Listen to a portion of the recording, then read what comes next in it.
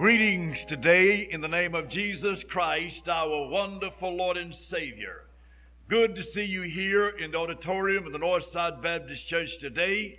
We appreciate your presence. You that's listening out in the radio listen audience, we most certainly appreciate you tuning in to the Northside Baptist Church Hour that's coming to you live right from the auditorium of the Northside Baptist Church here in Athens, Georgia. Now, this is Preacher Edward speaking. I'm sure the hour coming up will be an inspiration to you. Take your Bible today and turn to Revelation chapter 20. Now, the message and the singing and also the music, of course, is on cassette tape 299. Tape number 299.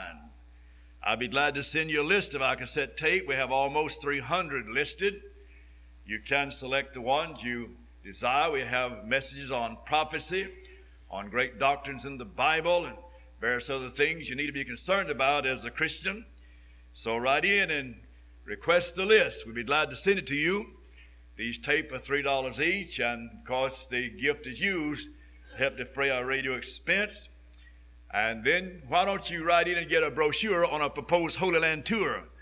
I've had some people who say, Preacher Edwards, one of these marches, we usually go and march to the Holy Land. One of these years I'm going with you to the Holy Land. Well, you may wait too late. I don't know when I'm going to discontinue these tours, but we do have a tour in the making for March of next year. But now is the time to get your name on the list. We plan to go to Israel. We plan to go to England. And it's a wonderful, wonderful tour, and one you'd always be glad that you went and got in on. So I hope that you'll write to me today, call me, come to see me. Be glad to talk with you about it. My mailing address is Virgil Edwards, P.O. Box 501, Athens, Georgia, 30603 is the zip code number. This past Friday night, along with some of the flock, I was up in North Georgia, and up there at that fish camp, and I tell you, I really enjoyed it, meeting some friends up there. And so it's up near Lula, Georgia, right near Highway number 52, and the owner of the fish camp is a great man, Brother Hugh Walden, a great Christian, and he mentioned the fact to some of the people there, the places as they usually have a large crowd, because where you have a camp like that, I'll tell you, you have a large crowd as a general rule. And he mentioned the fact that I was in the building, and a number of people came up from Helen. The home, of course, in Helen, Georgia, and they said, Preacher Edwards, we want you to know that we listen to your broadcast every day and appreciate it so very much. And so it's always makes you feel good to meet people that listen to the broadcast, and always good to be up there with Brother Hugh Walden and his great place of business, where they have such a great and wonderful fish camp. It's an old schoolhouse building, and I'll tell you, I've never seen a greater one in regard to a fish camp than that one. And so I appreciate our listeners from the area, and appreciate Brother Hugh Walden, that great man. He loves God, great gentleman, always extends to us a warm welcome when we go. All right, Revelation chapter 20.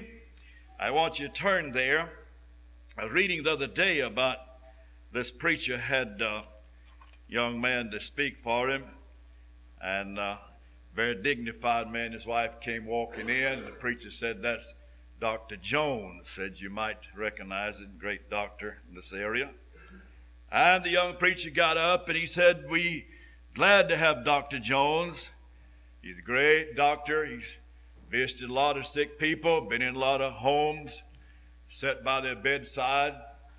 And of course, he's loved by all the people, such a great doctor. Said, in fact, he delivered me when I was born.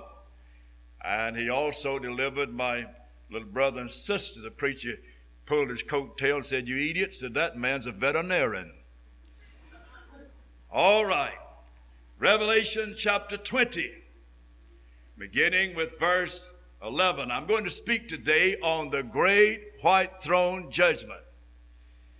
And I saw a great white throne and him that sat on it, from whose face the earth and the heavens fled away. There was found no place for them. And I saw the dead, small and great, stand before God. And the books opened, and another book was opened, which is the book of life. And the dead were judged out of those things which were written in the books according to their works. And the sea gave up the dead which were in it, and death and hell delivered up the dead which were in them. They were judged every man according to their works. And death and hell were cast into the lake of fire. This is the second death. And whosoever was not found written in the book of life was cast into the lake of fire. Now we have many judgments mentioned in the Bible.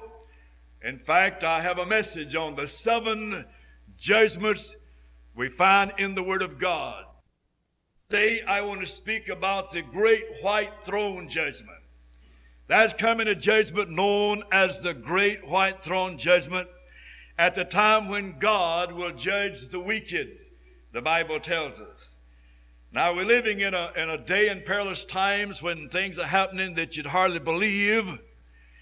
You know, you've heard much about the Supreme Court in the past few weeks and how that they're trying to keep this man being placed on the Supreme Court bench, this fellow Bullock, and he's the very man that we need there.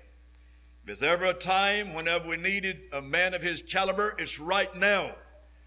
The liberal Earl Warren Supreme Court has caused untold damage in this nation and turned the tide of the evil in this nation, and it'll take a long time for it to completely heal. And our president has been pushing in that direction, that he will heal some of the evil done by the Earl Warren Court. President Eisenhower, when he was alive, said the greatest mistake he ever made while he was in office is when he appointed Earl Warren to the Supreme Court bench. Now, our president's been trying to cure that situation, but we've gotten to the place today where a man that's well qualified, great principles and whatnot, means nothing anymore to the politicians. It's got to be a political football. And the Democrats and mainly the liberals are pushing to keep this man off the Supreme Court bench, and it looks like they're going to do it, which would be a great victory for evil and for worsening of the situation in this nation, because that man is well qualified and one of the best that you could place on the bench at this particular time. It grieves my heart and grieves the hearts of people that believe the Bible and the conservatives and those that believe in law and order, to see that you can't get a man of his caliber on the Supreme Court because you have so many of these politicians that you scare them half to death whenever some of the minority groups speak up and say we are against that man, and that scares the senator half to death because he's afraid of that block vote, and he's not willing to place a man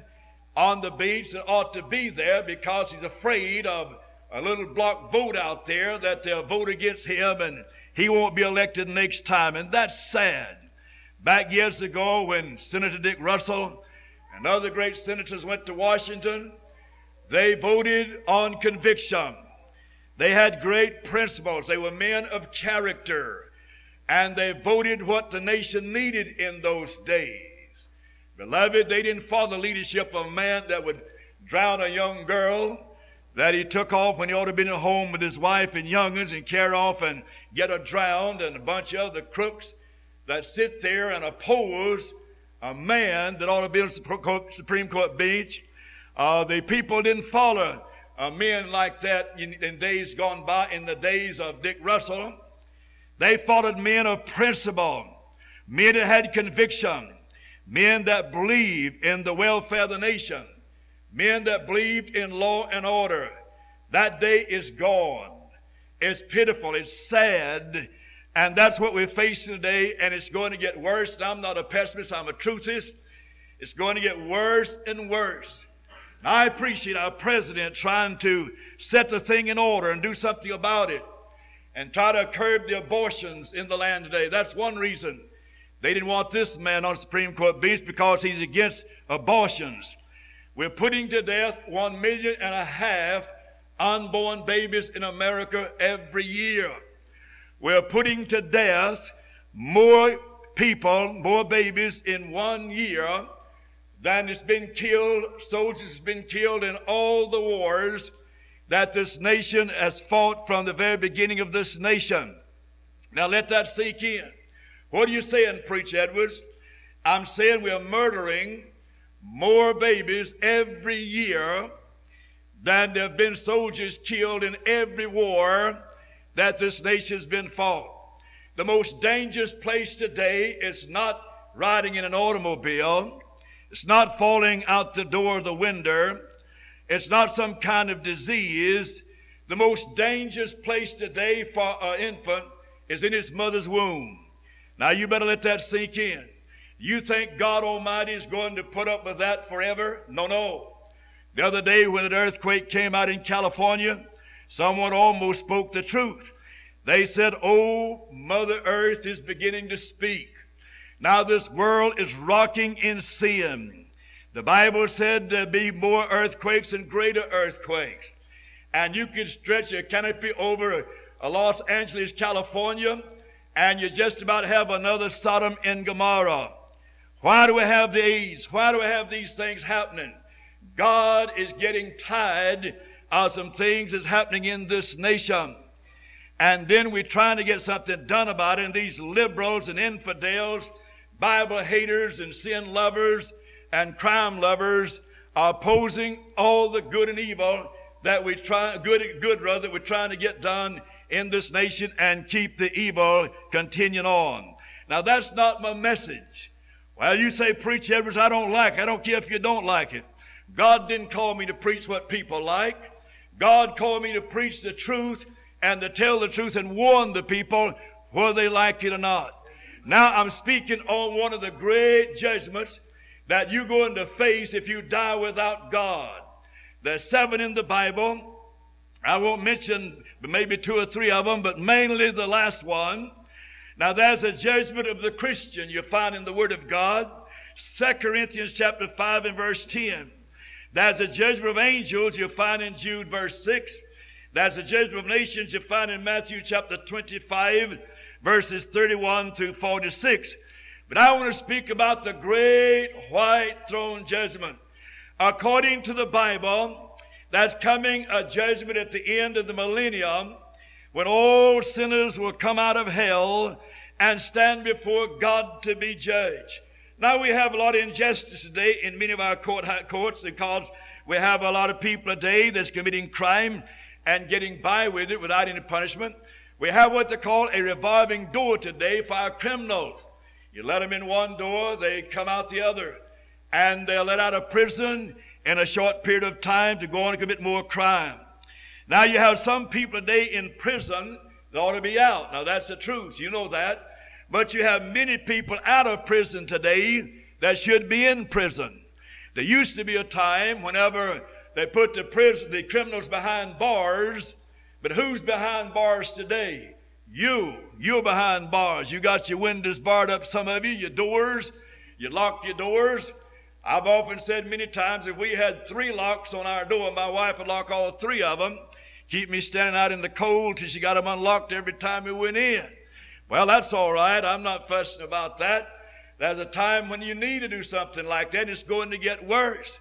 And you lock your doors, you put in burglar alarms, and you stay behind the alarms and locked doors and barred windows and barred doors when there used to be a time the criminal was behind bars, but they'll put you behind the bars now.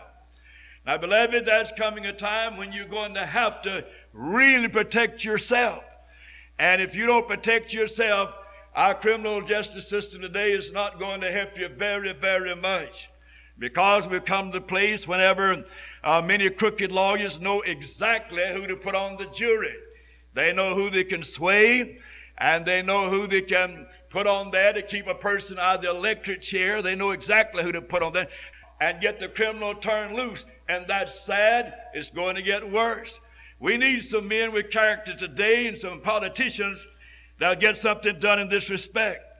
Now we have too many string pullings today, too many people that can walk in and before the judge and the jury and the lawyer and influence the jury or the judge and the lawyer to turn a criminal loose when he ought to be put in prison. Now you know that's so. Sometimes you get tired hearing that, but it's the truth and getting worse. I'm concerned about you and what's going to happen to you as the criminals become worse and continue to increase in this great land.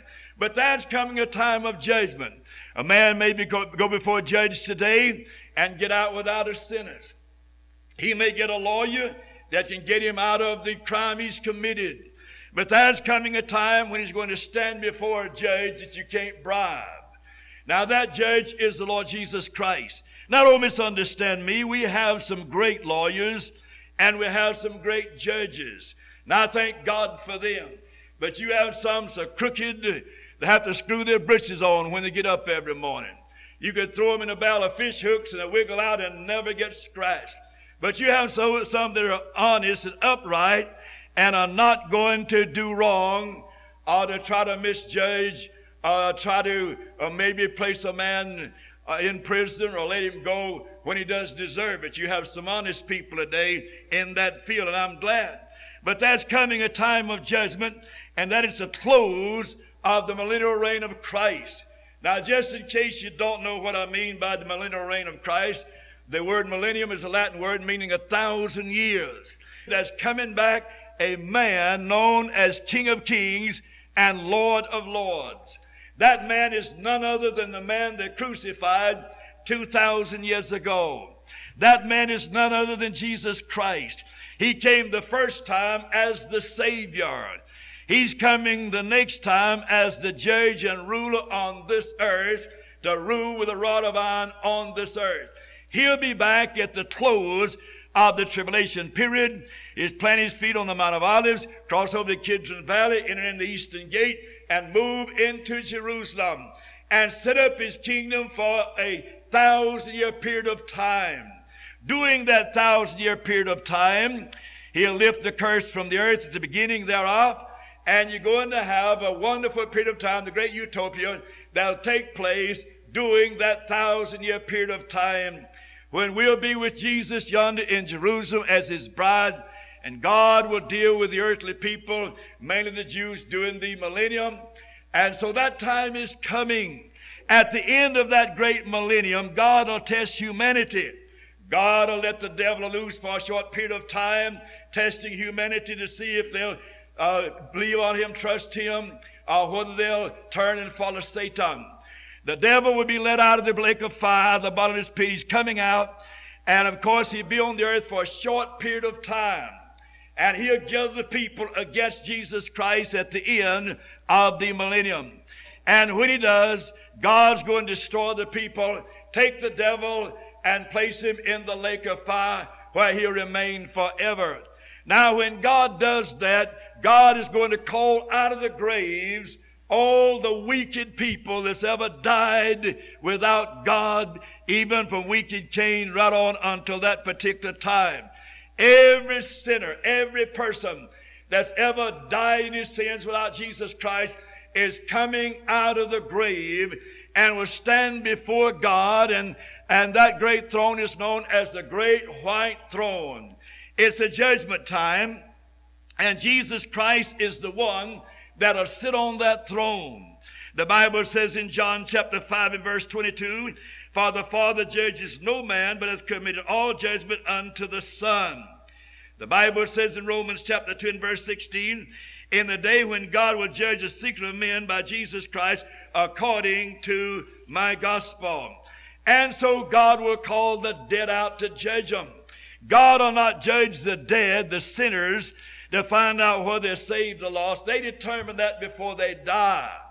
They'll stand before God as wicked sinners died without Jesus Christ, and they'll be judged, and then they'll be cast into the lake of fire. The guilty shall be judged. Revelation chapter 20 verse 12. "I saw the dead, small and great, stand before God, and the books were open. Another book was open, which is the book of life. And the dead were judged out of those things which were written in the books according to their works. What are you saying, Preacher Edwards? Right here is something you need to listen to this Baptist preacher say. Now listen to me. Every evil thing, every sin you've ever committed from the time you come into this world and you stand at the judgment, great white throne judgment of God, is going to be revealed at the great white throne judgment. Every one of them. Every sin you commit from time you're born until you die, if you die a sinner, you're going to face that sin at the great white throne judgment of God. You need to realize that. Now you say, Preacher, I'd hate to have to face that. Well, there's one thing that can be done that you won't have to face those sins. And this is the only way you'll escape facing those sins. When you come to know Jesus Christ as your own personal Savior, God will blot out every sin you've ever committed from the time you were born to the moment you were born the second time. Now listen to me. I was born the second time at the age of 21. Every sin I ever committed from the time I was born out here in Madison County in a little country home, born there many years ago, every sin, see, I was conceived in sin and born in iniquity, conceived in iniquity and born in sin, and every sin I ever committed from the time I came into this world until I got saved, went under the blood. Every one of them went under the blood. God blotted all of my sins out. And when God saved me at the age of 21, yonder in the city of Greenville, South Carolina, God saw my record as clean as could be because it had been cleansed by the blood of Jesus Christ. God saw my record, no spot against it. No sin held against me. Not one thing did God hold against me from the time I was born till I was saved, although I was a great sinner like you were when you got saved. Now, God blots out your past sins the moment you're saved. Now, are you listening? If you don't get saved, now just surmise that I'd have gone on in my sin and lived to be 50 years old and then died without God. What would happen? I would face every sin I'd ever committed from the time I was born until I was 50 years old when I died without God. Are you listening? That's exactly what every sinner is going to do. He's going to face his record from the time he was born until the minute he died. And all the evil influences left behind, they'll pile up on his record after he's gone. You listen to me. The only way you'll get around that is to come to know God. Now you listen to that because that's very important. Now when those sinners come out of that grave, and not one sinner will come out of that grave until the end of the millennium. All the saints of God will come out at the rapture. All that's a member of the body of Christ will come out at the rapture. Now you keep that in mind.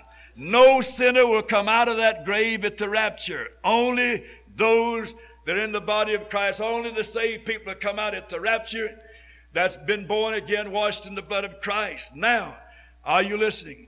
That sinner is going to remain in the grave until the end of the millennium. At the same time, while his body is in the grave, his soul is down in the heart of this earth in a place called hell. That's why sinners are today down in hell, waiting until the end of the millennium. And then at the end of that millennium, God is going to call all the bodies of all the sinners back into existence, and all their souls will go back into their bodies. And they'll stand before God at the great white throne judgment. And there they'll be judged. Oh, you say, now, Preacher Edwards, if they're already lost, why would they be judged? That's important. See, a lot of people have the idea that when they stand before God in the judgment, that God's going to weigh their good against their bad. And if the good outweighs the bad, then God will let them into heaven. If the bad outweighs the good, they go to hell. Nothing can be further from the truth than that. When you stand before God as a lost sinner, God is not going to judge you as to whether or not you get into heaven or no. And remember this, there's no such thing as purgatory. That's a lie of the devil. No such thing as purgatory. When you die without Jesus Christ, you either go to heaven or hell immediately. Now you keep that in mind. And so that sinner stands before God. Now you may say, Preach Edwards, why is he judged? Well, let me ask you a question. Why does God judge that Christian at the judgment seat after the rapture? Why? He's already saved. Why does God judge him? Now, beloved, God judges him. It's quite obvious that God might determine the degree of reward that he'll give to that Christian at the judgment seat of Christ. See, as a Christian, you're going to face your record from the time you were saved until you die or the rapture, and God will reward you according to the record that you have as a Christian on this earth. Now, if God does that for the Christian, and that's determined the degree of reward, then why does God judge the sinner? God judges that sinner to determine the degree of punishment in hell. Now you listen to me. There is a degree of punishment. A degree of punishment for that wicked man, a woman that dies without God. It depends upon their wickedness upon the earth. That doesn't phase the time element. The time is forever, but it does phase the degree of punishment. The Bible tells us of punishment upon the earth. And that you need to keep in mind. That's why the judgment. Why, it would be a mockery. There'd be no sense of a judgment if God didn't have a reason for it. And the reason for it is God is going to determine that degree of punishment for that sinner at the great white throne judgment. Now let's reason just briefly. There was a man by the name of Adolf Hitler. You've heard his name, you know about him. That man is responsible for more than 40 million people being put to death. That man is responsible for some 6 million Jews being tortured and put to death. That man, no doubt, died and went to hell, and no doubt is in hell today. Very wicked man. Here's another person, let's say a good moral mother. She lived a good, clean life. She was good to her husband, good to her children, maybe went to church occasionally, done a lot of good deeds, kind to people, wouldn't harm a hair on your head, give the dress off her body to somebody that needed. Good mother, precious mother, but she never got saved. What happens to that mother? When she dies, she goes to hell. And she'll come out at the great white throne judgment, and she'll stand before God to be judged, along with old Adolf Hitler, Joe Stalin, and all of that wicked crowd and the ungodly people that's dying today that are so wicked. Do you think God is going to punish that mother with the same degree of punishment that He's going to punish Adolf Hitler, Joe Stalin, and all that wicked crowd? Do you think they're going to get the same degree of punishment? No, sir. No, sir. She will not be punished with the same degree of punishment that the wicked are. Oh, somebody said, now, Preacher Edwards, if I'm going to hell, I might as well go ahead and commit all the sins, go live it up, have a good time, because I'm going to hell anyway. You better think twice. You better think twice. God is putting that on your record. Every time you get drunk, every time you cuss, every time you gamble, every time you committed a sin, every time you dishonored your parents, every time you stole, every time you did wrong, God puts that on your record book. It's right there. You're going to face it if you die without God. God will have your record. Now the Bible says in Job chapter 16, verse 19, also now behold, my witness is in heaven, and my record is on high. It does make a difference how you live, whether you're saved or lost, because you're going to be judged according to your record, to determine your degree of punishment. In Ecclesiastes chapter 12, verse 14, for God shall bring every work into judgment with great secret things, whether it be good or whether it be bad or be evil. The Bible said there'll be some books open at the great white throne. In Revelation chapter 20 and verse 12, I saw the dead, small and great, stand before God, and the books were open, and another book was open, which is the book of life, and the dead was judged out of those things which are written in the books according to their works. Let that sink in. God said that sinner will be judged out of the book, the record book according to his works. That's the Bible. You find that in Revelation chapter 20, verse 12. It does make a difference as to what kind of life you live up on the earth, whether you save the lost. It makes a difference when it comes to that judgment. You must keep that in mind.